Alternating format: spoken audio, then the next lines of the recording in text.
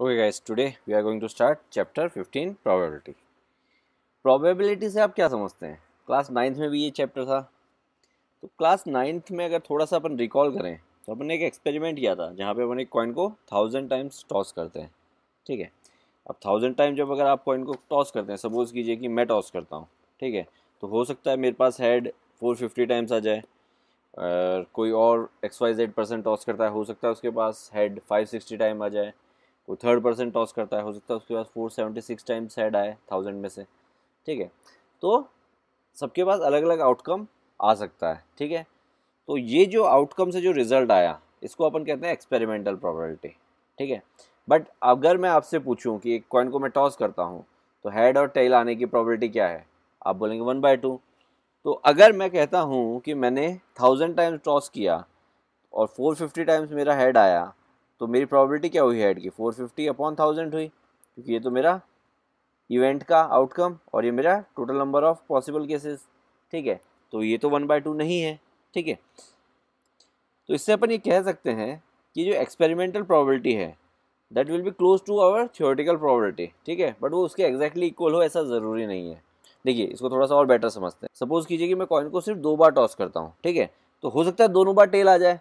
तो क्या मेरे हेड आने की प्रोबेबिलिटी ज़ीरो हो गई इससे? नहीं, आप स्टिल कहेंगे कि सर 1/2 ही होनी चाहिए। बट सपोज कीजिए कोई दूसरा बंदा टॉस करता है, तो हो सकता है उसके पास एक बार हेड आ जाए, एक बार टेल आ जाए। और ऐसा भी हो सकता है कोई तीसरा बंदा टॉस करे तो उसके पास दोनों बार हेड आ जाए। तो ऐसा थोड़ी कह देंगे कि अपन टेल आने की प्रोबेबिलिटी ज़ीरो हो गई। तो जो एक्सपेरिमेंटल प्रोबेबिलिटी होती है वो डिपेंड करता है कि आपने कितने नंबर ऑफ टाइम्स एक्सपेरिमेंट किया है। अब सपोज कीजिए 1000 टाइम मैंने एक्सपेरिमेंट परफॉर्म किया, उसकी जगह मैं उसको 1 लाख टाइम्स परफॉर्म करता।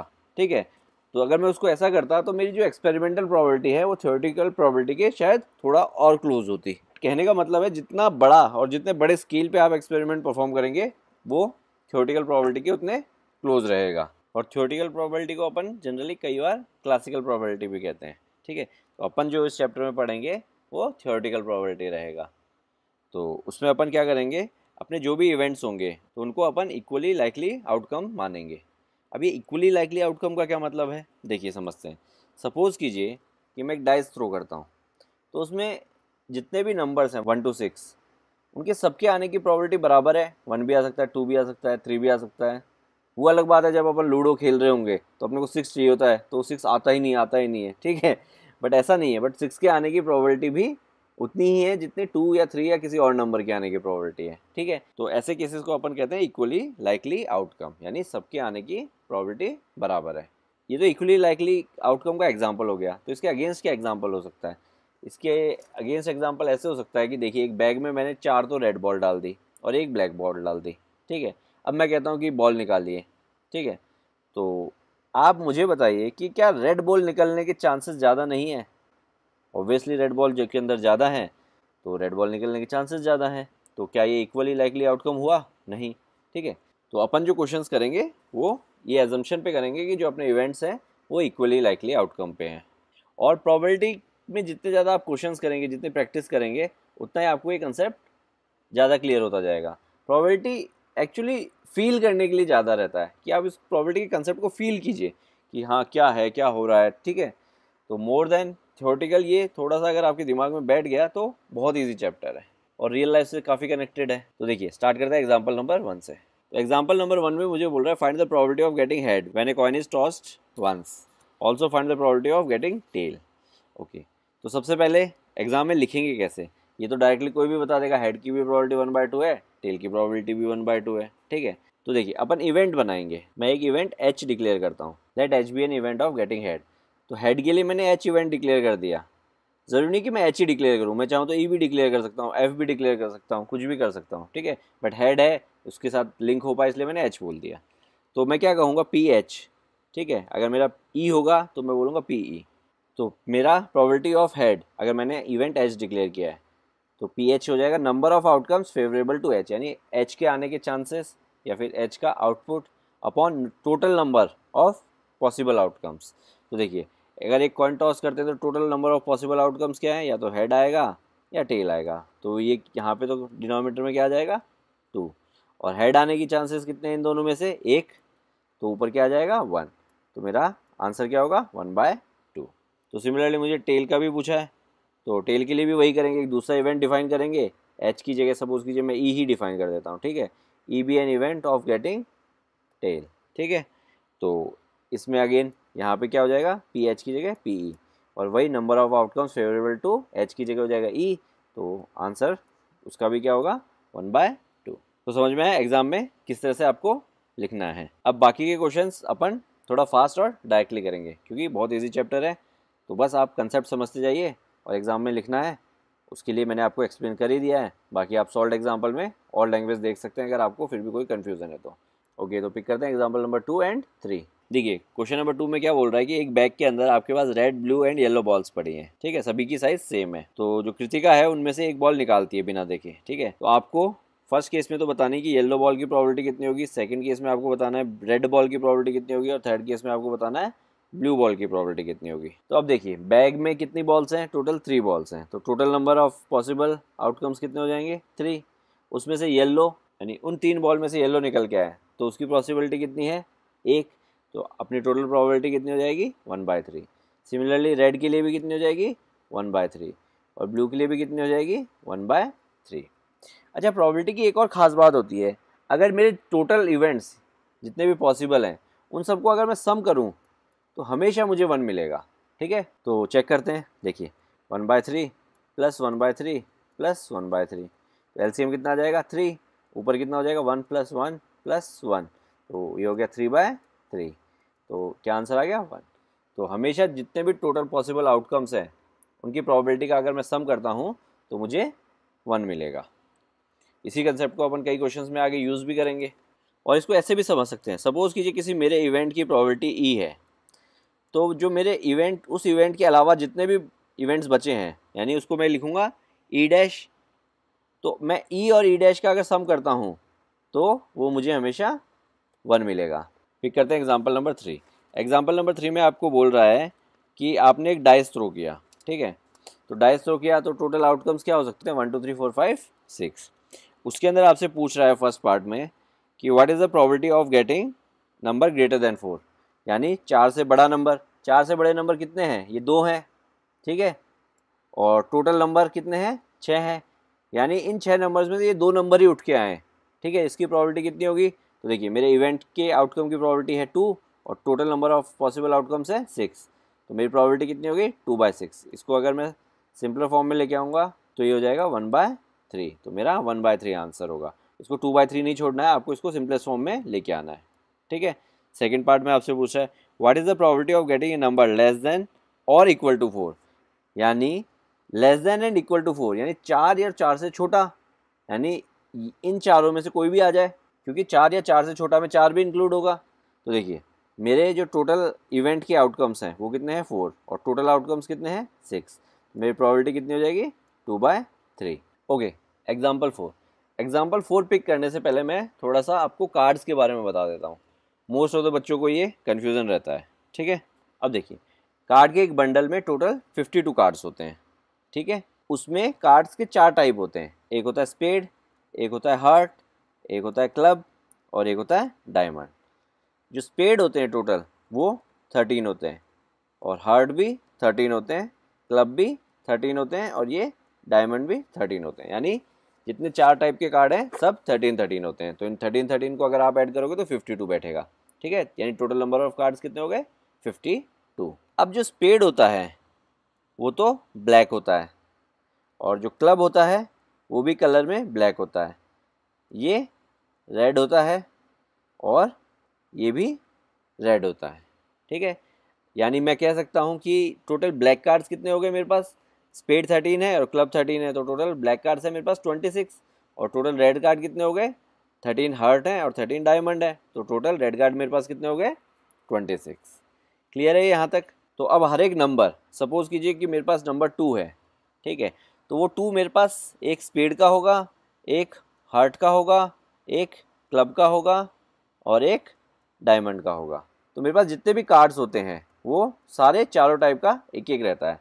तो मेरे पास कार्ड्स कौन कौन से होते हैं वो लिख देता हूँ मैं सबसे ऊपर आपके लिए। तो देखिए टोटल कार्ड्स में मेरे पास कौन कौन से नंबर्स होते हैं 2 3 4 5 6 7 8 9 10, ठीक है, इंक्रीजिंग ऑर्डर में। सबसे छोटा 2 होता है, उसके बाद 3 होता है, उसके बाद 4 होता है, ऐसे 10 तक। उसके बाद 10 से बड़ा क्या होता है, जे यानी जैक, और जैक से बड़ा क्या होता है, क्वीन, और क्वीन से बड़ा क्या होता है, किंग, और किंग से बड़ा क्या होता है, एस। ठीक है, तो मेरा एस जो है वो सबसे बड़ा कार्ड माना जाता है। इसके अलावा ये जो 3 कार्ड्स हैं, ये 3 कार्ड्स मेरे फेस कार्ड्स भी कहलाते हैं।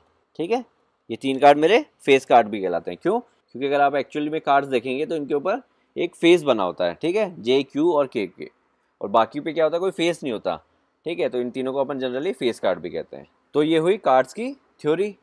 तो अब अपन एक काम करते हैं, एग्जाम्पल्स और एक्सरसाइज में से कार्ड्स के सारे क्वेश्चन एक साथ पिक कर लेते हैं, तो आपके थ्योरी के साथ कंसेप्ट भी साथ के साथ क्लियर हो जाएंगे। तो देखिए एग्जाम्पल नंबर 4 में क्या बोल रहा है, 1 card is drawn from A well shuffled deck of 52 cards, total 52 cards में से। तो आपको प्रोबेबिलिटी निकालनी है, फर्स्ट वाले पार्ट में आपको प्रोबेबिलिटी निकालनी है बी एन एस, यानी वो एस होना चाहिए। अब एस यानी मेरे पास कितने एस होंगे टोटल, मेरे पास 4 एस होंगे। एक एस तो स्पेड का होगा, एक हार्ट का होगा, एक क्लब का होगा, एक डायमंड का होगा।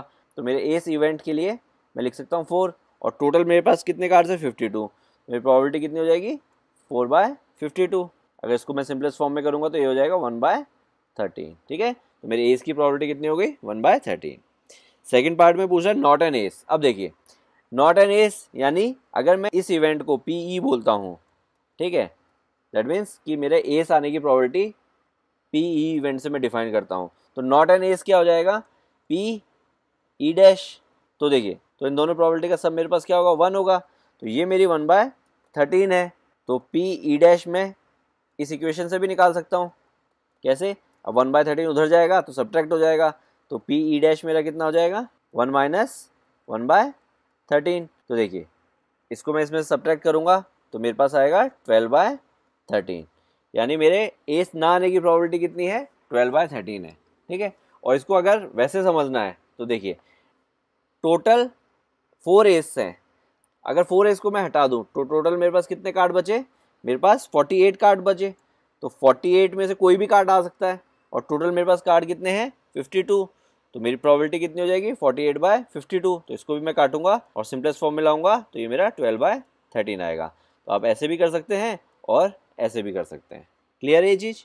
ओके, अब पिक करते हैं क्वेश्चन नंबर 14, क्योंकि वो कार्ड पे बेस्ड है। ठीक है, तो उसको भी साथ के साथ ही खत्म कर लेते हैं। क्वेश्चन नंबर 14 में अपने को 6 पार्ट्स पूछे हैं। ठीक है, तो फर्स्ट पार्ट में आपसे पूछ रहा है probability of king of red colour.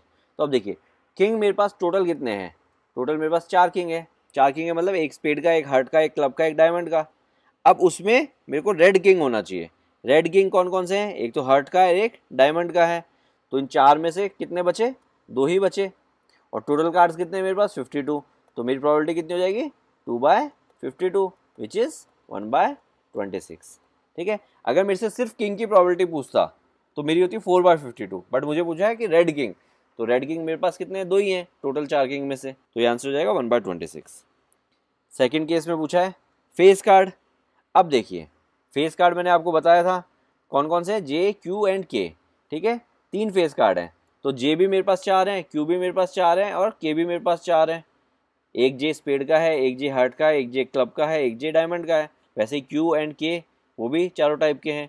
तो टोटल मेरे पास फेस कार्ड कितने हो गए, मेरे पास 12 फेस कार्ड्स हो गए। ठीक है, तो टोटल कार्ड्स कितने हैं मेरे पास, 52। तो मेरी प्रोबेबिलिटी कितनी हो गई, 12/52। तो इसको अगर मैं सिंपलेस्ट फॉर्म में लाऊंगा तो ये हो जाएगा 3/13। ठीक है, अब थर्ड पार्ट में पूछा है आ रेड फेस कार्ड। अब देखिए टोटल मेरे पास 12 फेस कार्ड्स हैं। 12 फेस कार्ड में से 6 तो मेरे पास ब्लैक होंगे और 6 मेरे पास रेड होंगे। तो रेड फेस कार्ड कितने हो जाएंगे, 6। तो टोटल कार्ड्स कितने हैं, 52। तो मेरी प्रोबेबिलिटी कितनी हो जाएगी, 6/52। तो इसको सिंपलेस्ट फॉर्म में लेके आऊँगा तो ये कितना आ जाएगा, 3/26। क्लियर है? अब फोर्थ पार्ट में मुझे पूछा है ए जैक ऑफ हार्ट्स। अब जैक ऑफ हार्ट्स यानी मेरे पास टोटल 4 जैक है, जिसमें एक स्पेड का है, एक हार्ट का, एक क्लब का, एक डायमंड का। तो मुझे जैक ऑफ हार्ट्स चाहिए। तो जैक ऑफ हार्ट्स तो मेरे पास एक ही है, क्योंकि बाकी जो 3 है, एक स्पेड का है, एक क्लब का, एक डायमंड का है, बट मुझे स्पेसिफिकली हार्ट वाला जैक चाहिए। तो मेरे प्रोबेबिलिटी कितनी हो जाएगी, 1/52। ठीक है, क्योंकि स्पेसिफिकली एक पर्टिकुलर कार्ड की बात कर रहा है वो।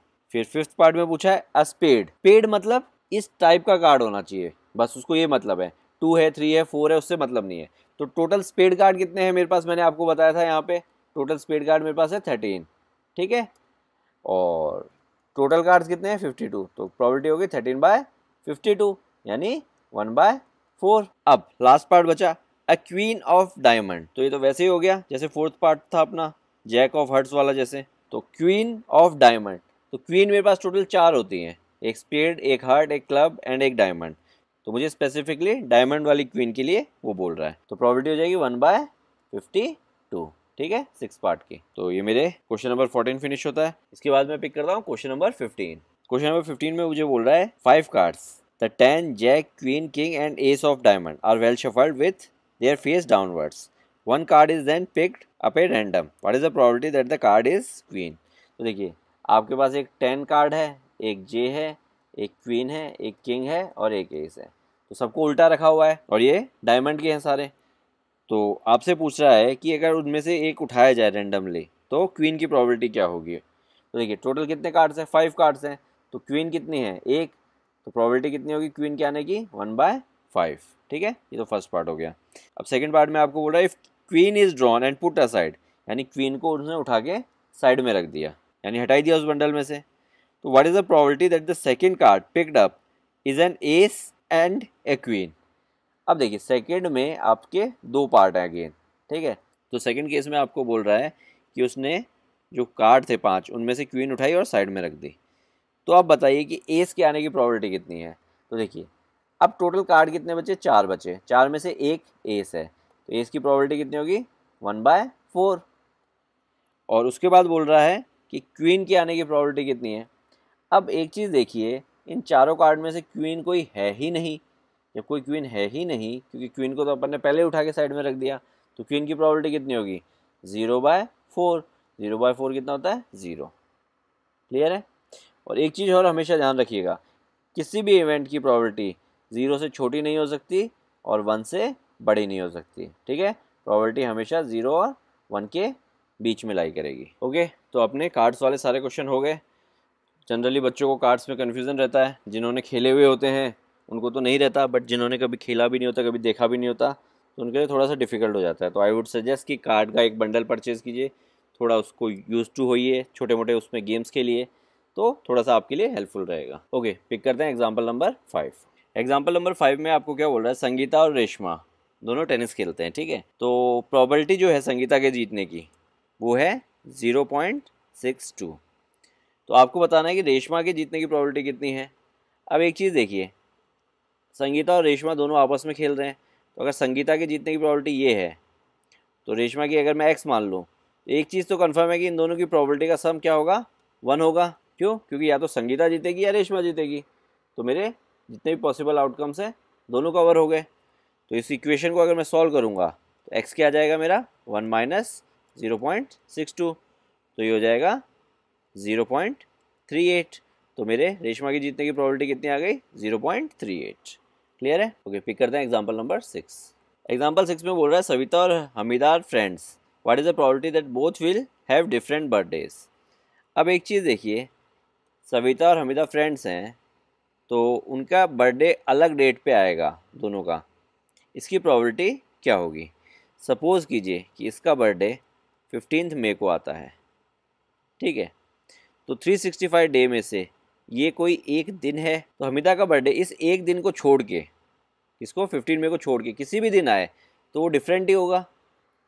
तो देखिए, यानी वो बाकी के 364 डेज जो बचे ईयर के उनमें से किसी में भी आ सकता है। तो मैं कह सकता हूँ कि प्रोबेबिलिटी कितनी होगी उनके डिफरेंट आने की 364/365, क्योंकि उन 364 डेज में से वो कभी भी आ सकता है और टोटल नंबर ऑफ डेज कितने हैं मेरे पास 365। अब सेकेंड ऑप्शन में आपसे पूछा है कि बताइए कि उसके बर्थडे सेम डेट पे आए, इसकी प्रोबेबिलिटी कितनी होगी। तो देखिए, इसको मैं 1 - 364/65 करके भी निकाल सकता हूँ, वरना इसको ऐसे समझिए, अगर संगीता का बर्थडे 15 मई को आता है तो सेम डेट पे आने के लिए हमीदा का बर्थडे उस पर्टिकुलर दिन ही आना चाहिए। तो हमीदा के बर्थडे के पास कितने ऑप्शन है, एक ही ऑप्शन है, कितने में से 365 में से, तो हो जाएगा 1/365। तो देखिए इन दोनों का सम 1 आना है, तो अगर मैं इसको ऐसे भी करता 1 - 364/365 तो भी इसका आंसर क्या आता 1/365। ठीक है, क्योंकि देखिए या तो उसका बर्थडे सेम दिन हो या डिफरेंट दिन हो, जितने भी पॉसिबल आउटकम्स हैं सारे कवर हो गए। तो 1 माइनस करके भी कर सकते थे और ऐसे भी कर सकते हैं। ओके, पिक करते हैं एग्जाम्पल नंबर 7। एग्जाम्पल 7 में बोल रहा है कि टोटल 40 स्टूडेंट्स हैं, ठीक है।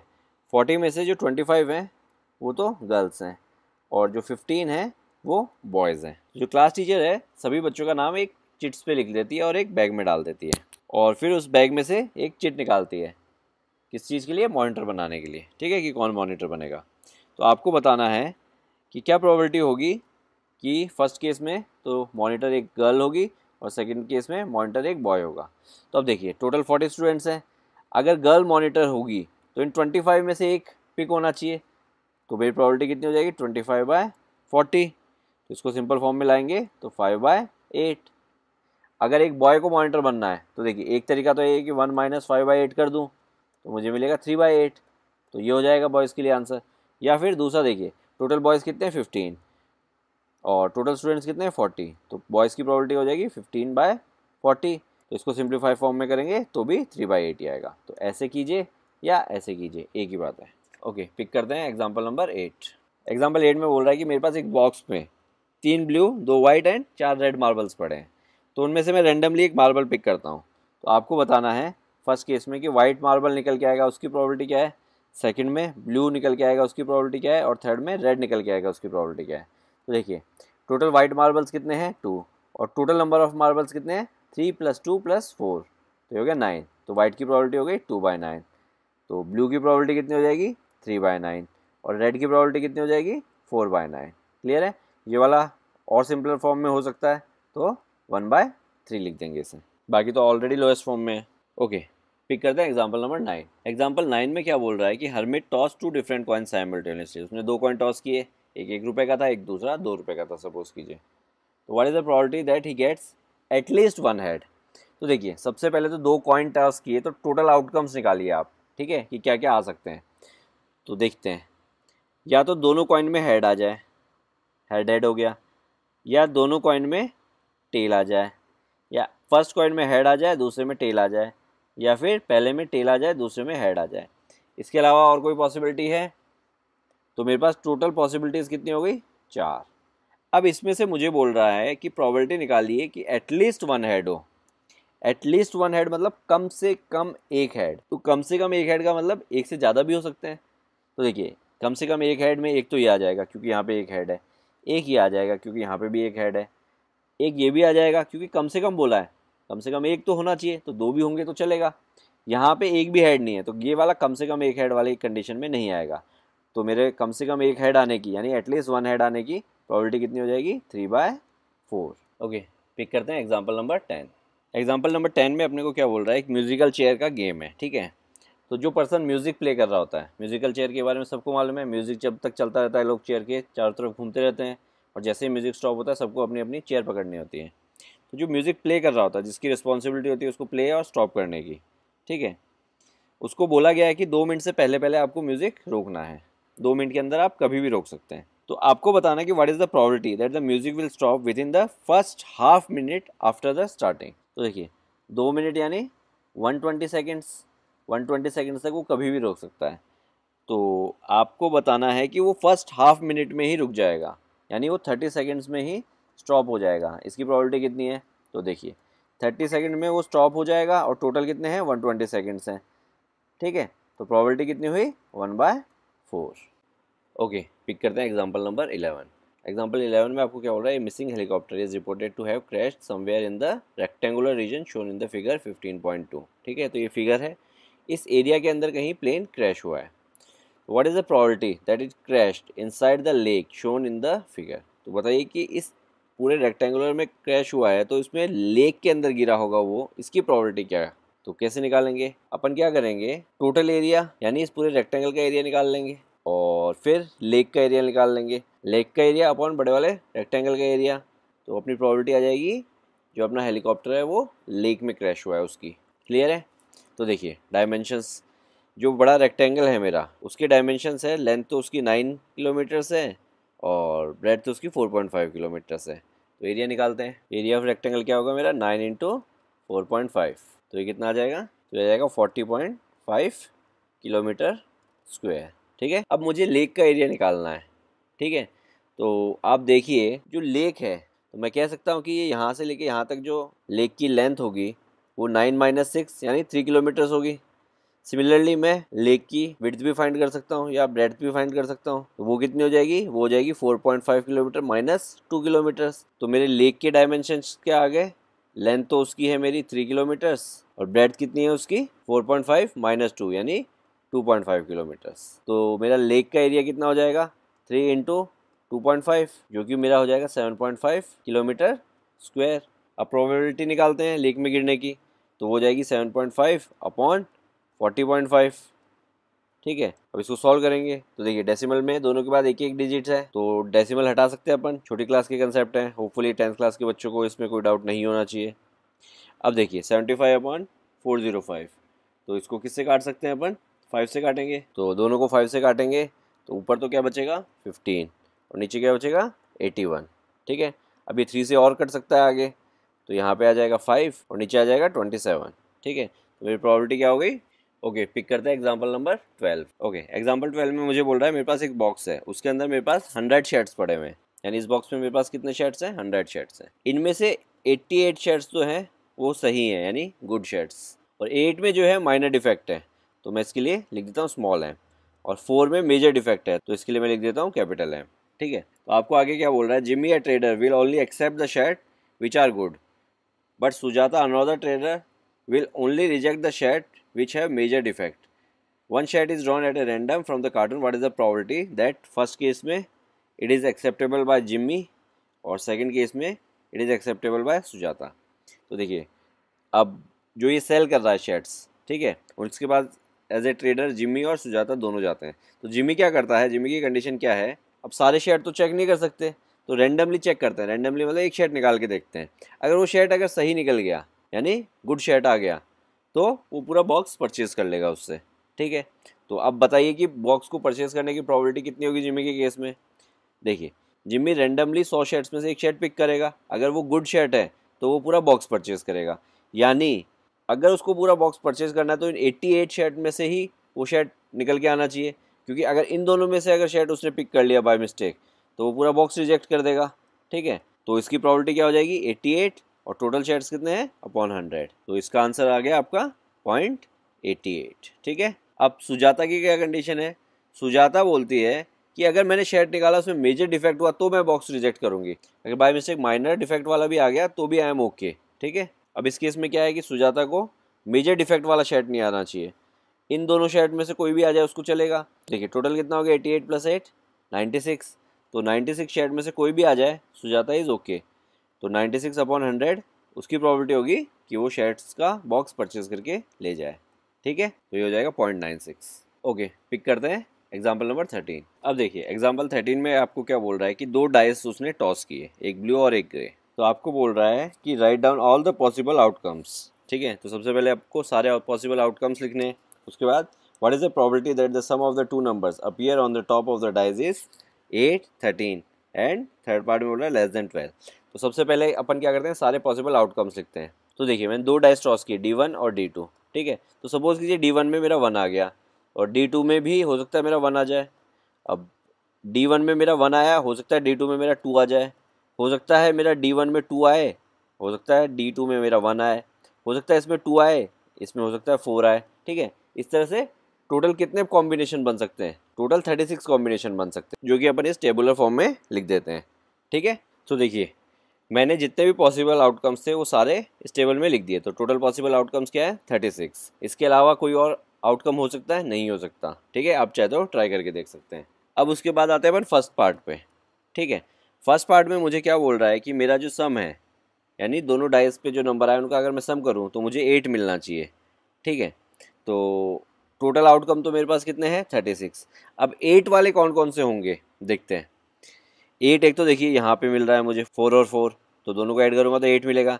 एक 8 यहाँ पे मिल रहा है, एक 8 यहाँ पे मिल रहा है, एक 8 यहाँ पे मिल रहा है और एक 8 यहाँ पे मिल रहा है, यानी इस पूरी लाइन को अगर मैं पिक करूँ तो यहाँ पे 8 मिलेगा मेरे को, अगर मैं दोनों डाइस पे जो नंबर आ रहे हैं उनका सम करता हूँ तो। इसके अलावा और कोई आप ढूंढ सकते हैं नहीं। तो देखिए ये टोटल इनको मैं काउंट कर लेता हूँ 1 2 3 4 5, यानी जो मुझे 8 मिल रहा है वो टोटल 5 कॉम्बिनेशन हो सकते हैं आउट ऑफ कितने 36। तो मेरा आंसर कितना हो जाएगा 5/36। अब सेकंड पार्ट में मुझे बोल रहा है कि सम कितना होना चाहिए 13 होना चाहिए। अब एक चीज़ सोचिए, दो डाइस हैं, मैक्सिमम नंबर फर्स्ट वाले डाइस में 6 आ सकता है, दूसरे वाले डाइस में भी 6 आ सकता है, और दोनों को ऐड करेंगे तो मैक्सिमम 12 आ जाएगा। तो 12 से ऊपर तो वैसे भी नहीं आ सकता, तो 13 आने का तो वैसे ही कोई चांस नहीं है। तो इसका प्रोबेबिलिटी कितनी होगी 0/36। क्लियर है। और उसके बाद पूछ रहा है लेस देन और इक्वल टू 12। थर्ड पार्ट में बोल रहा है कि लेस देन और इक्वल टू 12। तो एक चीज़ देखिए, लेस देन और इक्वल टू 12 में तो सारे ही आ जाएंगे। क्यों? क्योंकि मैक्सिमम कितना है 12, 6 और 6 आएगा तो आपका 12 आएगा, और उसके अलावा जो कुछ भी आएगा वो सब 12 से छोटा ही आएगा। तो इसका प्रोबेबिलिटी कितनी होगी 36/36 यानी 1। ठीक है।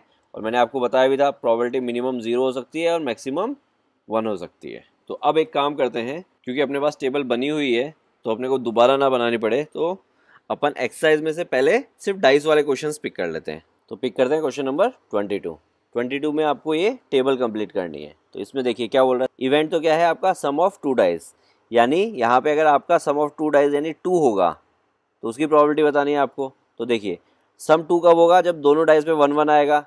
ठीक है, क्योंकि जैसे मैक्सिमम 12 हो सकता है वैसे मिनिमम कितना हो सकता है 2 हो सकता है, क्योंकि सबसे कम दोनों डाइस पे 1 1 आ जाए तो सम अपना 2 हो जाएगा। इसके अलावा जो कुछ भी आएगा वो हमेशा 2 से ज़्यादा होगा। तो 2 की प्रोबेबिलिटी कितनी है 1/36। वैसे ही आपको 12 की प्रोबेबिलिटी भी बता रखी है, जो कि है 1/36 अगेन। क्यों? क्योंकि 12 के लिए क्या चाहिए आपको 6 चाहिए, तो आउट ऑफ 36 वो भी एक सिंगल केस है। और आपको 8 की प्रोबेबिलिटी भी बता रखी है, जो अभी अभी अपन ने एग्जाम्पल में किया था।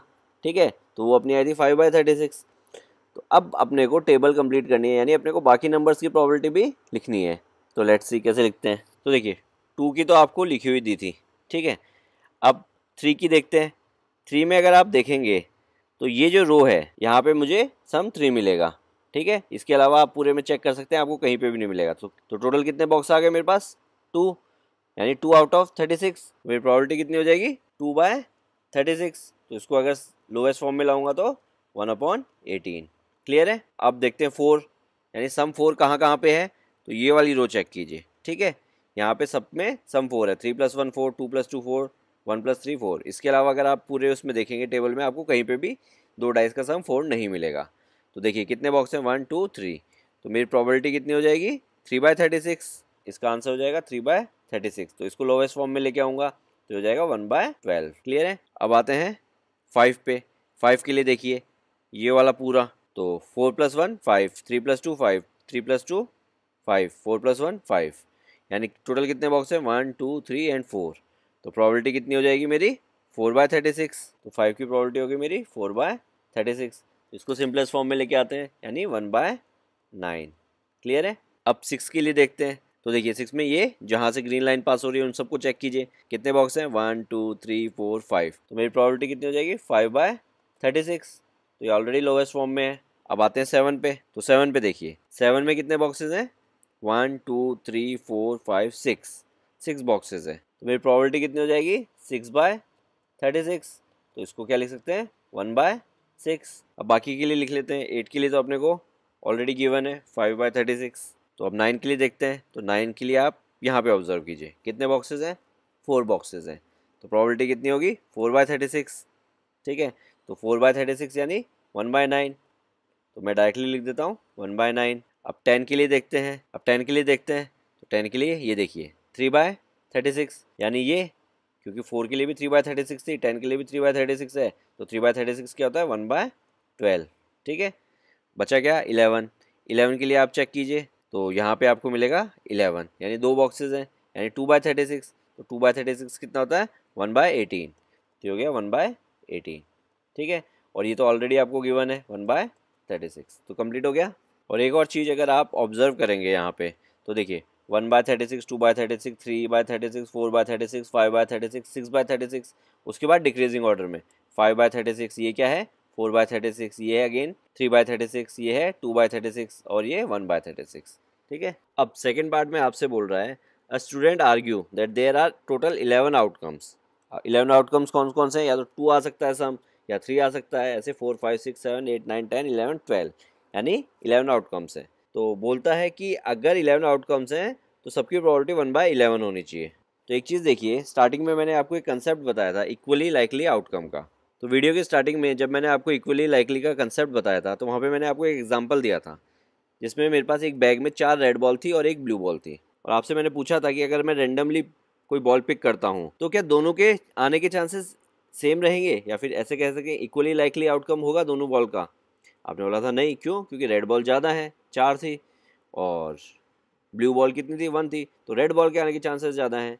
ठीक है, तो उसी तरीके से यहाँ पे टोटल आउटकम्स तो 11 है, ठीक है, 2 3 4 5 6, बट उनके आने के चांसेस कम या ज़्यादा किसके ऊपर बेस्ड हैं कि डाइस में वो किस किस पॉसिबिलिटी से या किस किस परमुटेशन से आ सकते हैं। क्योंकि अब 2 को आने के लिए 1 1 का रेयर कॉम्बिनेशन चाहिए, ठीक है, कि दोनों डाइस में 1 1 आए, तो ये रेयरेस्ट कॉम्बिनेशन हो गया, तो इसकी प्रोबेबिलिटी सबसे कम रहेगी। 7 का देखिए, 7 के केस में देखिए 1 6 आ जाए या 2 5 आ जाए या 3 4 आ जाए या 4 3 आ जाए या 5 2 आ जाए या 6 1 आ जाए, कुछ भी आ जाए, तो इसके चांसेस ज़्यादा रहेंगे 7 आने के। ठीक है, तो इस चीज़ पे डिपेंड करता है कि कौन सा नंबर की प्रोबेबिलिटी क्या होगी। तो जो स्टूडेंट का आर्ग्यूमेंट है कि हर एक की प्रोबेबिलिटी 1/11 होगी, वो गलत है। अब अपन पिक करते हैं क्वेश्चन नंबर 24। अब देखिए, क्वेश्चन नंबर 24 के फर्स्ट पार्ट में आपको बोल रहा है कि आपको प्रोबेबिलिटी निकालनी है कि 5 will not come either time, यानी दोनों बार 5 तो आना ही नहीं चाहिए। अब देखिए, अगर मैं ये वाली रो पूरी हटा दूँ, ठीक है, क्योंकि इसमें दोनों में से एक बार 5 है, और एक ये पूरे सारे हटा दूँ, ठीक है, तो इसके अलावा अगर मैं सारे पिक कर लूँ तो उनमें 5 दोनों बार में ही नहीं आ रहा है मेरे पास। ठीक है, तो मैं टोटल कितने हटा रहा हूँ, 6 तो यहाँ पे हटा रहा हूँ और 6 यहाँ पे हटा रहा हूँ, बट मैंने 55 को 2 बार काउंट कर लिया, एक बार यहाँ पे काउंट करते वक्त भी और एक बार यहाँ पे काउंट करते वक्त भी, तो एक सब्ट्रैक्ट कर दूंगा, तो टोटल कितने हुए 11। यानी 36 में से मैं अगर ये 11 पॉसिबल केसेस हटा दूँ तो जो मेरे पास टोटल आउटकम आएगा उसमें कहीं पर भी 5 नहीं आ रहा होगा। तो देखिए 36 माइनस 11 कितना हो जाएगा मेरा 25, यानी इन 25 पॉसिबल केसेस में से मेरे पास कुछ भी आ जाए तो मेरा काम हो जाएगा। तो मेरी प्रोबेबिलिटी कितनी हो जाएगी 25/36। और सेकंड पार्ट में मुझे पूछा है 5 will come at least once. Second part में यानी 5 एक बार तो आना ही आना चाहिए। तो देखिए, जो पार्ट्स मैंने हटाए थे वही मुझे इंक्लूड करने हैं इसमें, ठीक है, क्योंकि 5 एक बार आना ही आना चाहिए। अब 2 बार भी आ सकता है उस केस में। तो देखिए, वो टोटल कितने थे आउटकम्स, 11 आउटकम्स थे, तो इसकी प्रोबेबिलिटी मेरी कितनी हो जाएगी 11/36। क्यों? क्योंकि दोनों में से एक 5 होना ही होना चाहिए। तो ऐसे कितने पॉसिबल केसेस हैं 11, तो प्रोबेबिलिटी हो गई 11/36। और इन दोनों का अगर सम आप करके देखेंगे तो आपको 1 मिलेगा, क्योंकि इन दोनों केसेस में मेरे सारे पॉसिबल आउटकम्स कवर हो गए। ओके, पिक करते हैं क्वेश्चन नंबर 25। तो क्वेश्चन नंबर 25 में आपको बोल रहा है, आपको 2 स्टेटमेंट्स दिए हैं, वो स्टेटमेंट्स करेक्ट हैं कि इनकरेक्ट हैं ये आपको बताना है। तो देखिए, फर्स्ट पार्ट में क्या बोल रहा है, if 2 coins are टॉस्टेड simultaneously then there are 3 possible outcomes, 2 heads 2 tales और 1 ऑफ ईच। तो अब एक चीज़ बताइए, अपन ने कॉइन टॉस के जो क्वेश्चंस किए थे उसमें अगर मैं 2 कॉइन टॉस करता हूँ तो पॉसिबल आउटकम्स अपने क्या थे, head head, tell tell, head tail या फिर टेल हेड। तो टोटल पॉसिबल आउटकम्स अपने 4 थे, यहाँ पे अपने को क्या बोल रहा है 3 बोल रहा है। क्यों? क्योंकि ये हेड टेल आए या टेल हेड आए, इन दोनों को एक ही आउटकम मान रहा है, तो जो कि गलत है। तो therefore we can say this is wrong. और उसकी प्रोबेबिलिटी हर एक इवेंट की क्या बोल रहा है 1/3। तो अपने केस में हर एक उसकी प्रोबेबिलिटी कितनी होगी 1/4। अब आते हैं सेकंड वाले पे। सेकंड वाले में बोल रहा है कि dice is throne, there are 2 possible outcomes, N odd and N even, therefore the probability of getting an odd is 1/2। तो देखिए, ऑड के आने की प्रोबेबिलिटी अगर मैं डाइस को थ्रो करता हूँ तो 1/2 होनी चाहिए। तो अभी अपन ने जो क्वेश्चन नंबर 22 किया था उसमें अपन ने हर एक नंबर की प्रोबेबिलिटी निकाली थी कि 2 आने की प्रोबेबिलिटी क्या है, 3 आने की प्रोबेबिलिटी क्या है, 4 आने की प्रोबेबिलिटी क्या है, ऐसे 12 तक। तो वो टेबल मैंने आपके लिए वापस बना दी है। अब अपने को बोल रहा है कि ऑड नंबर आने की प्रोबेबिलिटी 1/2 है। तो लेट्स चेक ऑड नंबर्स कौन कौन से हैं। एक ये है, एक ये है, एक ये है, एक ये है और एक ये है, यानी 5 नंबर ऑड है। ये 5 नंबर आने की प्रोबेबिलिटी मुझे निकालनी है। तो मैं इन पाँचों की प्रोबेबिलिटी ऐड कर लेता हूँ, यानी 2/36 प्लस 4/36 प्लस 6/36 प्लस 4/36 प्लस 2/36। ठीक है, तो एलसीएम लूँगा तो एलसीएम क्या आएगा 36 आएगा।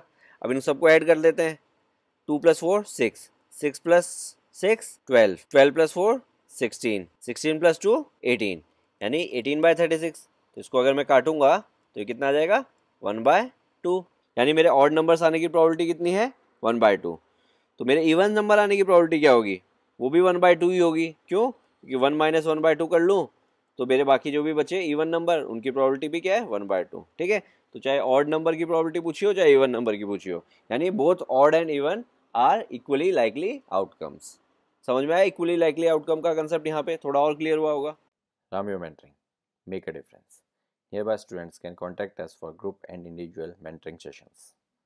Our location is mentioned in video description. Others can contact us for online classes, online doubt clearing sessions, and for other online videos which are not publicly available on YouTube. Thank you.